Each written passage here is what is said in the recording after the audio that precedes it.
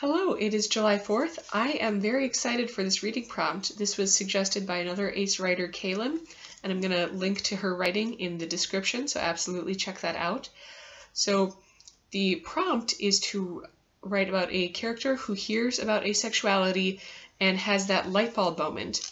And, this is why I'm really happy I didn't just make all the prompts myself, because I didn't have a light bulb moment, and I mainly interact with, talking to people who are new to Avon and are uncertain, and, I'll console them that, it's hard to be uncertain, a lot of us feel uncertain, but I really wasn't very aware of, some people it clicks.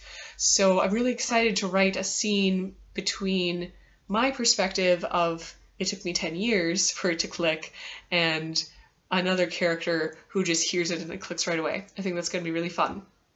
And for the dice, I rolled 121, another palindrome, and it is Underground History. So for this one, from the 3 a.m. Epiphany by Brian Kaylim, you take an older piece of fiction you've written, and either through reading it or putting it through a word counter. I have Scrivener, so I was able to just do the text statistics and get the word frequency, ignore the kind of smaller words like a, the, and find 7 words. The words I found were letters, know, as in to know something, who, imagine, maybe, read, and say.